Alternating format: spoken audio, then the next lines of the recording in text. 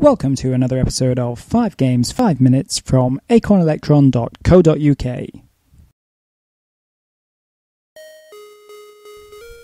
They call this game Condition Red, but I've rechristened it Condition Dead as it's much more fitting. It's a platform game with many of the familiar blocks like conveyor belts, disappearing floors, lifts and patrolling nasties moving in set patterns. You have control of a little spaceman and need to collect 5 plutonium crystals on each screen. The instructions say your biggest problem is the limited air supply. Clearly they were written either by the programmer or by someone who had never played the game. Your biggest problem is that no matter what level you start on, and there is a password facility to allow you to see all of them, you'll be dead within 10 seconds. Whether that's from hurtling off a platform to your death, falling through an invisible platform to your death, or having no alternative but to jump into a roaming creature, instituting death. You may never get the opportunity to be killed off so many times in an Electron game anywhere else. Or to leave a game thinking, I'll never go anywhere near that again.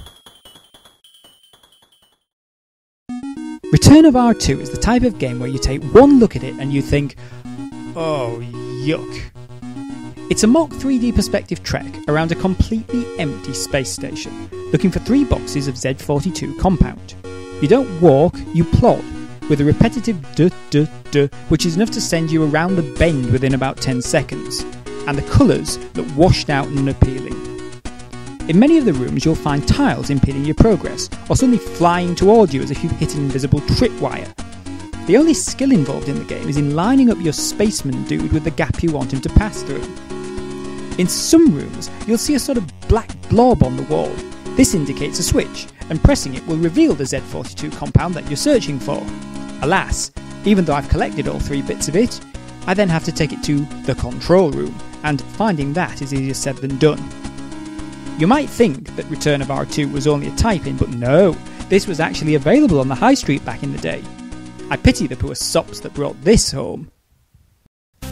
Joe Blade deserves more recognition than it's currently got. You're Joe, a Rambo-like secret agent, and you've been sent to the fortified headquarters of Crack's Bloodfinger. This game is a graphic adventure with all of the elements you might expect: running, jumping, shooting, and going in and out of doors. You run around avoiding or shooting the guards and looking for 6 hostages to rescue and 6 bombs to defuse. Collecting a hostage, all of whom look far too relaxed for my liking, gives a whizzing noise. Collecting a bomb gives you an association puzzle to put the letters A, B, C, D and E into alphabetical order. It looks easy, but against the clock it can prove a bit stressful.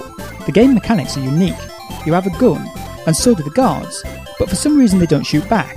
You can blast them and they'll disappear, but you don't have a lot of ammo, so you need to use it sparingly. The other alternative is to jump them, but it's impossible to time a jump so you don't collide with them and lose some energy.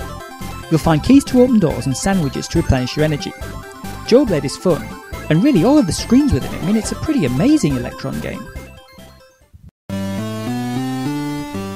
I've got a message for Tim Wilkinson, the author of The Hacker. Tim, no platform game needs to be this hard. Yes, although you might not expect it, The Hacker is a platform game, and the inlay states it has 12 screens. That's a lie, it only has 11. Screens B and K are identical. You play a little character called Hank, who is lost in a world of floppy disks, roaming microprocessors, bouncing alarm clocks, and conveyor belts.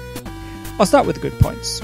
I like the fact there are different sprites on each level, and that each level is themed as part of an old school telephone hacking. I also like the sounds in the game.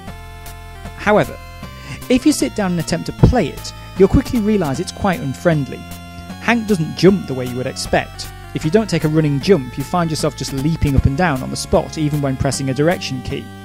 And jumping itself is also fraught with unnecessary problems. Why does Hank jump and then go 1 character space forward, for example? And Mode 2 makes it all so slow. So the hack is not really remotely playable. I won't waste any more time with it. Sir Nathaniel's saving game is a public domain game. In today's world of zero interest and grasping fat cat bankers, the fact children in the early 80s were rewarded for saving their pennies seems quite alien, but they were, and this game records such for posterity. It's a computerised card game where you are dealt at random either money cards or a present card. You save up your money, and when you reach a multiple of 25, you receive another NatWest Bank Piggy. If you get a present card, you spend everything you've saved on that present and have to start saving again. It echoes the NatWest Piggy account.